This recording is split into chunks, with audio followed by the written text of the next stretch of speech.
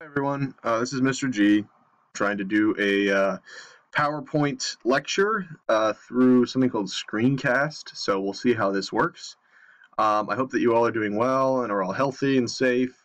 I wanted to let you know that I'm going to be trying some new things with basically how our assignments have been working. So instead of giving you guys big assignments to work on, I'm going to try and shift to giving you PowerPoint lectures that'll be like, 10 minutes tops, hopefully. We'll see how this goes.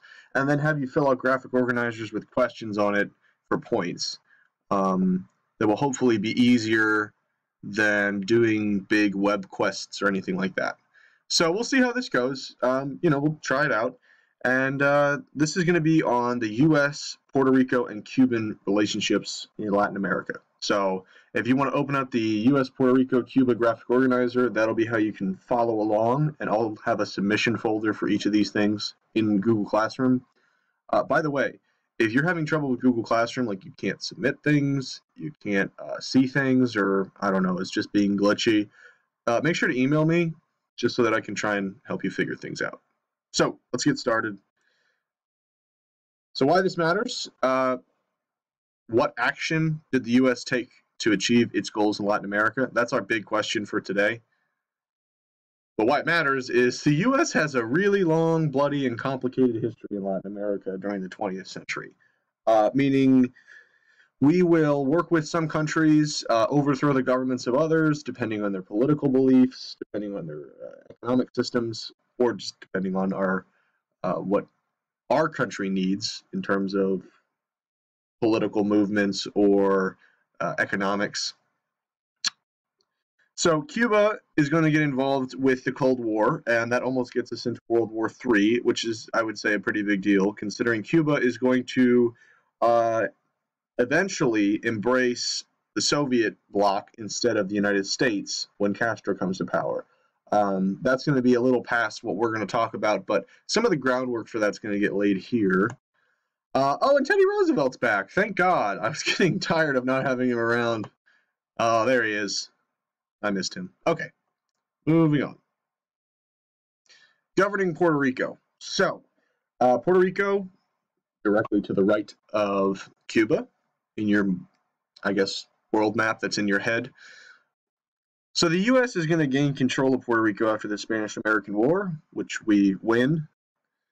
And in 1900, Congress passed something called the Four-Acre Act. And what that really means is it establishes a civil government in Puerto Rico that's basically run by the United States. So the U.S. president appoints the governor of Puerto Rico and also appoints part of the legislature. So what that means in effect is that, it would be like the U.S. president deciding that he wants to have 15 members of Congress be, believe the same things he does, and he can put them in power in the legislature. So it sounds a little weird when you say it out loud. So if you're a Cuban veteran of the Spanish-American War, your thoughts might not be very good about this because, you just fought for your supposed independence against Spain with the Americans, and now the United States is taking a nation right next to you, and they're essentially saying you're a puppet government now. We are going to appoint your governor, and we're going to appoint part of your legislature. So if you're a Cuban veteran, you might not be looking over at Puerto Rico, and you might not like what you see. And Puerto Rico does not have full rights as American citizens. They are American citizens, but they do not have the same representation or rights that we do in the United States, although they are still taxed by the U.S. government, which does lead to the question of taxation without representation, which is the basis of the U.S. project after, throwing off the British. So that on the right is the Cuban Capitol building, I believe. I might be wrong about that, but I am 90% sure that's a Cuban Capitol building. And one thing you can notice about it is it looks a lot like the U.S. Capitol building. It has a dome, lots of columns, like a ton of columns, too many columns, one might say. And it's built in the Greco-Roman style, which the U.S. adopted. Yeah, I just think it's a cool building. And yes, I already answered that question. I'm still getting used to the PowerPoint thing. Bear with me. So the Platt Amendment. It doesn't sound very exciting, but it's how we basically get Guantanamo Bay, which has been in the news a lot. Maybe not recently, but at the height of the Iraq War and Afghanistan conflict war, this was a hot topic because this is where we basically put all of the people we captured in Afghanistan or Iraq, like on the field of battle. They were considered prisoners of war. They are not given the same trial and judicial process, which means it's kind of a really controversial issue, like what to do about Guantanamo Bay, which is a naval base in Cuba. Anyway, that's not the point of the lecture. That's a whole other semester we could talk about that. But for now, what you need to know is that the U.S. Army leaves Cuba in 1902, sort of. What happens is, oh, and by the way, what else happened in 1902? Specifically in the Philippines. Well, I'll give it to you. The Filipino insurrectionists surrendered to the United States in the same year that the U.S. Army leaves Cuba. It's kind of like a situation where you're about to leave and you say, oh, Cuba, one more thing, just one more thing, the Platt Amendment, we'd like to pass that. And what that's going to do is it's going to restrict the rights of Cubans, and it's going to say, okay, Cuba, you can't sign any treaties with anybody outside of the U.S. without our approval. So you can sign treaties with us, but if you want to sign treaties with, I don't know, Denmark, you have to get our approval. And also, by the way, if we decide that your country is going in a direction that we don't like, or you're not supporting U.S. businesses in a fashion that we deem necessary, we can actually intervene in Cuba, like with military. We're talking like Marines coming on the beach sort of situation. So, not intervene in a nice way.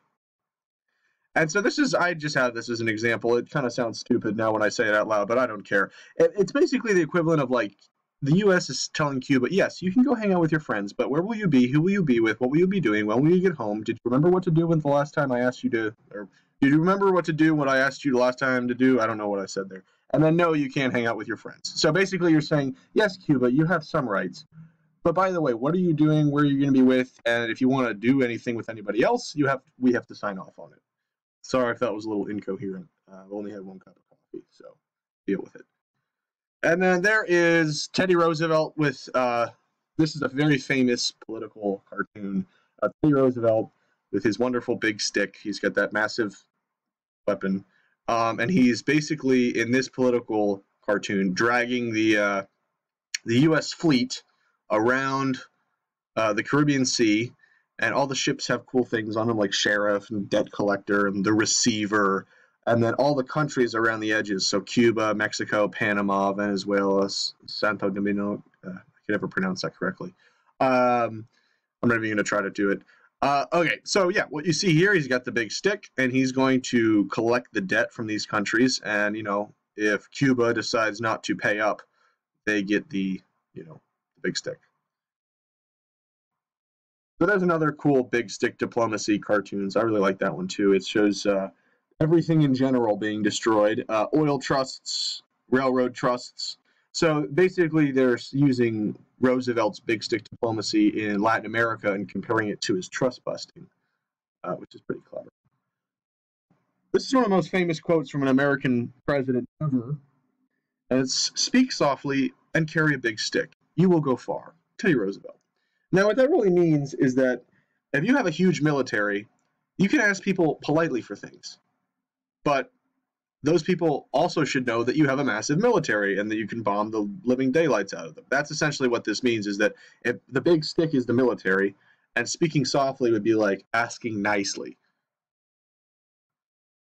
So big stick diplomacy, this is the type of diplomacy that TR likes, Teddy Roosevelt.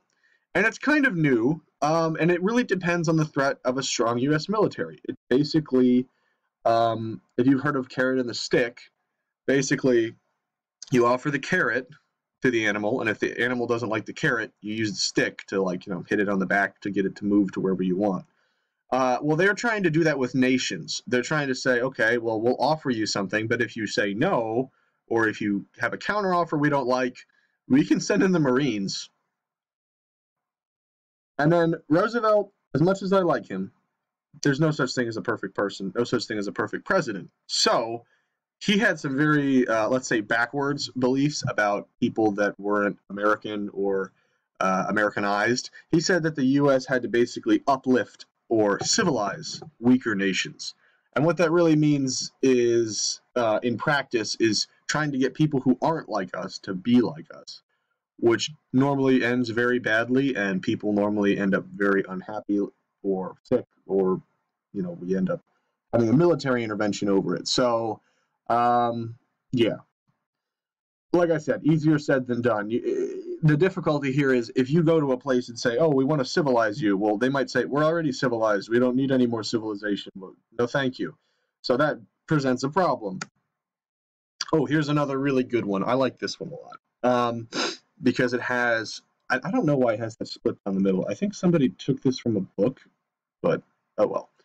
Anyway, what it shows here is Teddy Roosevelt, and the art style is really cool in this one, if not very racist on many aspects. Yeah, it's very racist. Okay, it has Teddy Roosevelt with his giant nightstick, so he's being shown as the policeman here. There's Washington, D.C. in the background, and then you've got all these different countries coming to him. This is tell your troubles to the policeman. Arbitration. So he's going to basically fix your problems, and he's got a giant stick. So what you see here is you've got people from Brazil, some with guns, turning away. Look, the Filipinos turning away, and he has a rifle. Oh, boy. Central America.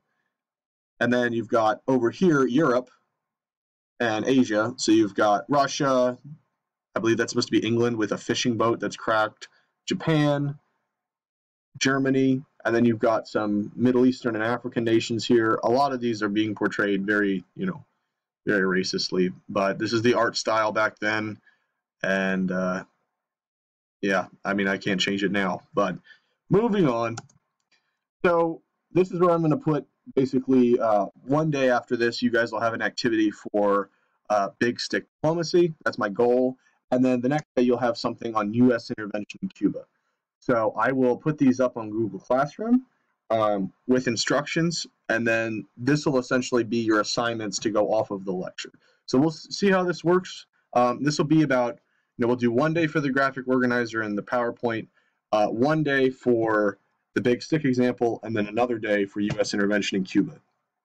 So that's going to be how we're going to approach this. Let me know if you have any questions, if this worked, if it didn't, if I talked too fast, which I probably did. But like I said, it's a video, so just go back and restart it if you missed anything. Anyway, I hope you guys are going to continue to be safe, and let me know if you have any questions about anything. So have a good rest of your day. I'm going to go play with my puppy.